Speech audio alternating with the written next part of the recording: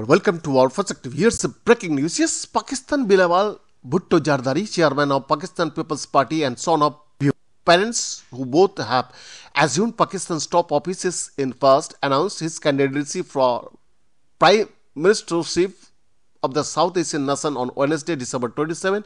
PPP has already announced that Bilawal Bhutto Zardari would be its PM candidate, that Bilawal's father Asif Ali Zardari will be the presidential nominee in elections which are due to be held on February.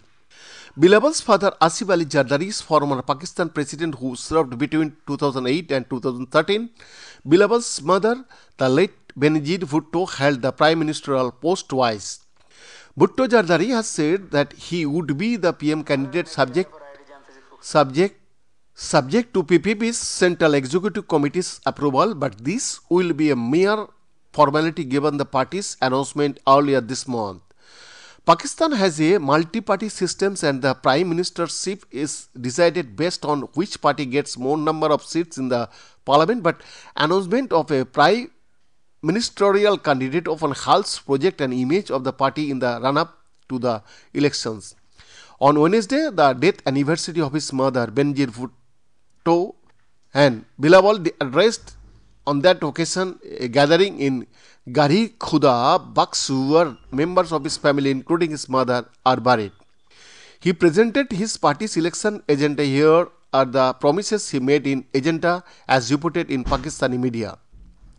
If elected, Bhutto Zardari said that his government would ensure salaries are doubled within 5 years. People in poorer sections of the society will get 300 units of free solar energy. Each district in the country will have green energy parks. Bilawal has promised free healthcare for everyone in Pakistan. The manifesto says 3 million houses will be built for the poor and those affected by floods.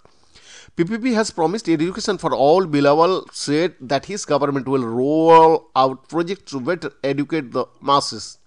His government would increase the scope of Benazir income support program, will introduce more welfare schemes, etc., etc.